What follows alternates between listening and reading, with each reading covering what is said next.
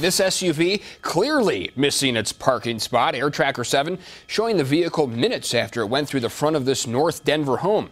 It happened right after school let out, so there were children inside. Two of them went to the hospital. Mark Stewart is live at 45th and Steele. Mark, an officer telling you the driver may have been drinking.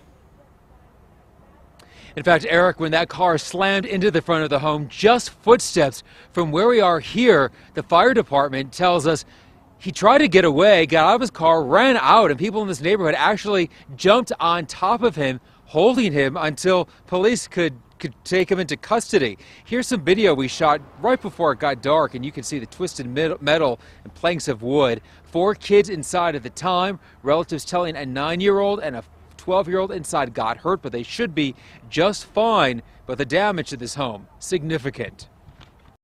When I see that, I was like, it's crazy because, I didn't even believe it. I mean, that's unbelievable. Something like that happens. Back here live, you can see that the house is still standing, but it is clearly not safe for anyone to be inside or to spend the night. A relative tells me the family here does have insurance. The company is helping them out with a hotel room for tonight, possibly even the days ahead. We're live in Denver tonight. Mark Stewart, 7 News.